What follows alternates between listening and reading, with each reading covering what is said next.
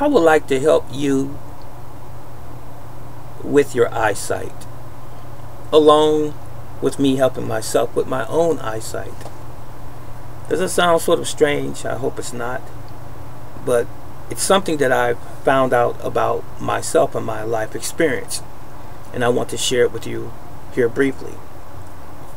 You may have noticed, if you've been following me for a while, that I wear reading glasses, or I wear glasses. They're not to see, they're only to watch my computer screen and to actually read fine print when I'm reading a book, and even looking at my cell phone in some instances. But I haven't always worn glasses, and it's only been approximately 8 to 10 years that I've been using the aid of reading glasses.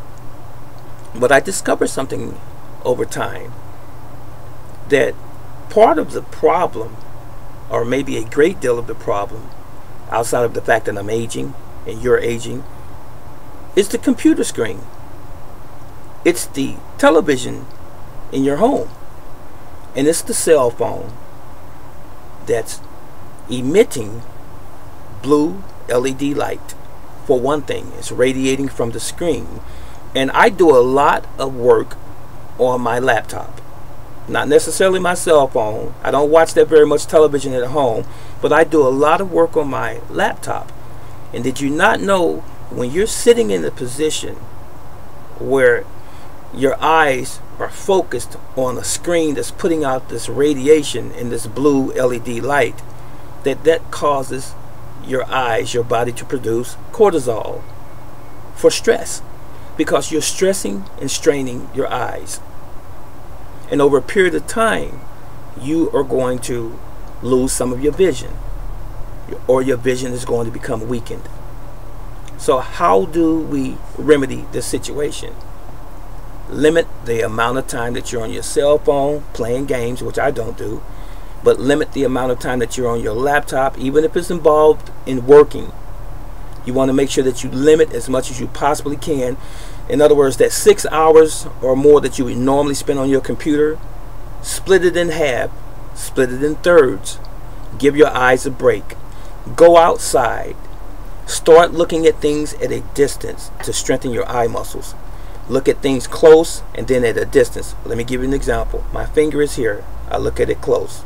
I push it away. I follow it with my eyes. You want to do this exercise for about 30 to 45 minutes a day. And don't make it seem like it's work, because it's not. It's just normal seeing.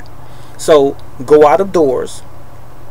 Watch cars, trucks, people walking in cars and trucks driving up and down the road. Follow them with your eyes to strengthen those eye muscles, because they're becoming weakened when you sit in front of your laptop like I am right now for extensive periods of time.